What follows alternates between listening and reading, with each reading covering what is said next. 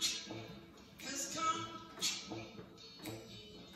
and the land is dark, and the moon is the only light we'll see.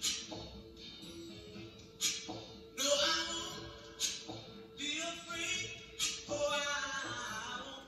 Well, hello, jazz friends. How in the world are you? I'm Tom Manuel, the founder and director of the Jazz Loft in Stony Brook, here in wonderful New York, the East Coast's only space, museum, performance, preservation, education venue dedicated solely to the American-born art form called jazz. I'm so glad that you could join us again for this wonderful weekly series we have called Behind the Scenes. And I am sitting here in the wonderful archives of our main room of the Jazz Loft in the Lloyd Trotman exhibit. And this bass that you see next to me is actually the bass that played that iconic bass line on the tune you were listening to, Benny King's Stand By Me.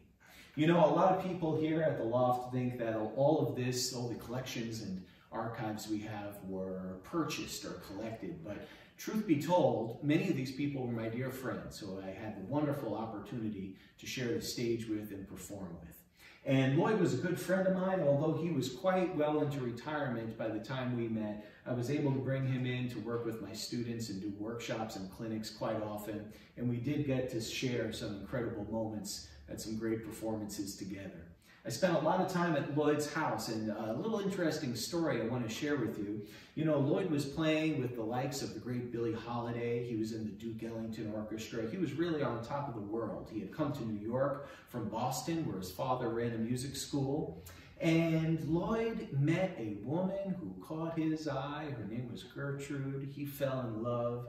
And he wanted nothing more than to settle down and build a house for her out in the country.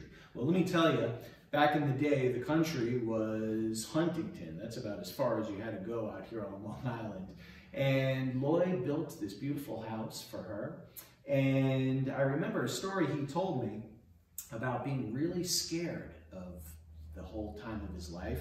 And I said to him in response, I said, you know, Lloyd, I think I'd be scared too. That's a big commitment, settling down, getting married, having kids.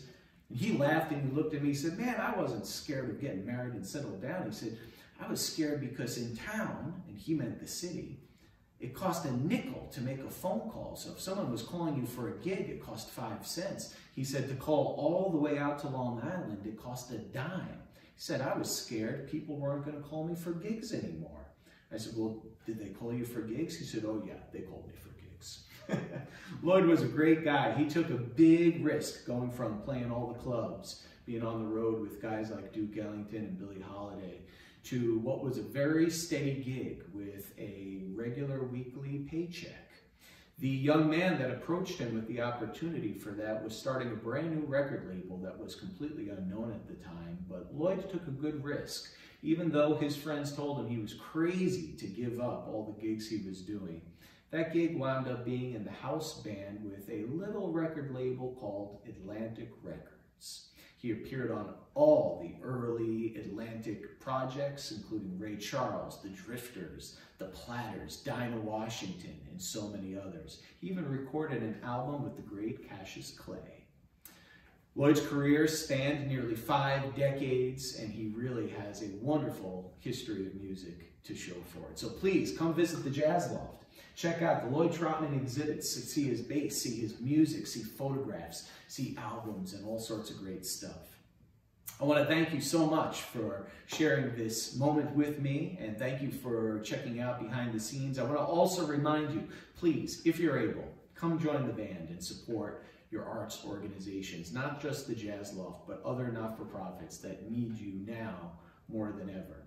If you're so inclined, here at the Jazz Loft, we have a wonderful fund we've established for jazz musicians that are in dire need of financial support. Our first round of support just went out, and we were able to send checks to 15 jazz musicians that needed our help. Those funds were all given by patrons like you. So thank you so much. Please remember what the great Duke Ellington said, that a problem is always a chance for you to do your best. We hope to see you next week for another episode of Behind the Scenes. Till then, take care and God bless. Bye-bye.